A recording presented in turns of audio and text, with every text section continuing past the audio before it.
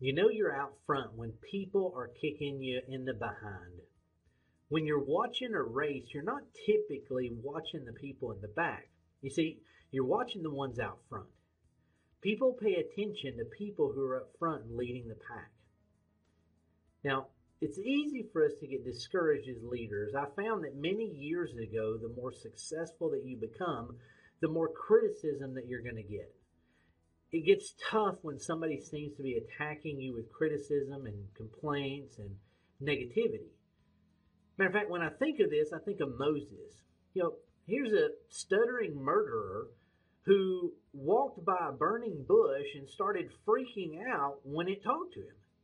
Now, not what most people picture in their mind when they think leader. God then told Moses that he would lead the Israelites out of Egypt. There were plagues, disasters, an army chasing after them, not the easiest trip in the world. Once out, though, Moses had to put up with 1,000,000 people who were whining, complaining, and criticizing and second-guessing him at every turn for 40 years.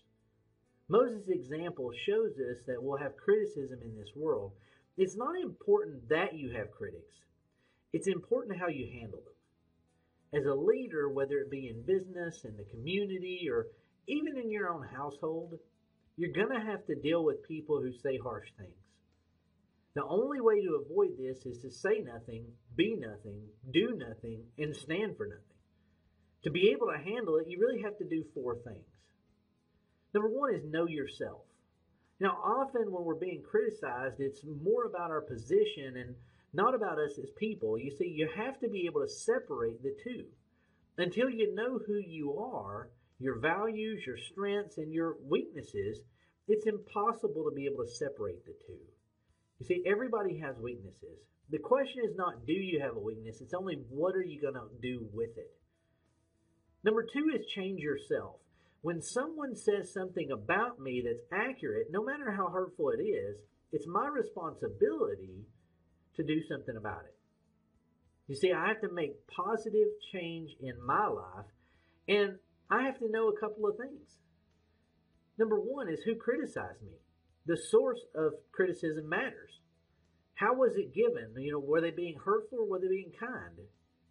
And why was it given? Because hurting people hurt people. I also have to look for a truth in that criticism to know if there are any weak points that I need to work on. Number 3 is accept yourself. And one thing I've noticed is that first people will tell you you're wrong. Then they're going to tell you that you're right and what you're doing really isn't important. Finally, they're going to tell you that you're right and what you're doing is important, but they knew it all along. Leo Buscaglia said, "The easiest thing to be in the world is you. The most difficult thing to be is what other people want you to be. Don't let them put you in that position." So you have to be the best you that you can be, nothing more, nothing less. Number 4 is forget yourself. In other words, stop focusing on you. Criticism, negativity, and troubles that come your way are not always about you. Sometimes it's just there to distract you from your God-given purpose. Some people forget about themselves so that they can focus on others. Years ago, I spent so much time trying to defend myself that I wasn't getting the important things done. Matter of fact, if we give our best, sometimes we're going to take hits from others.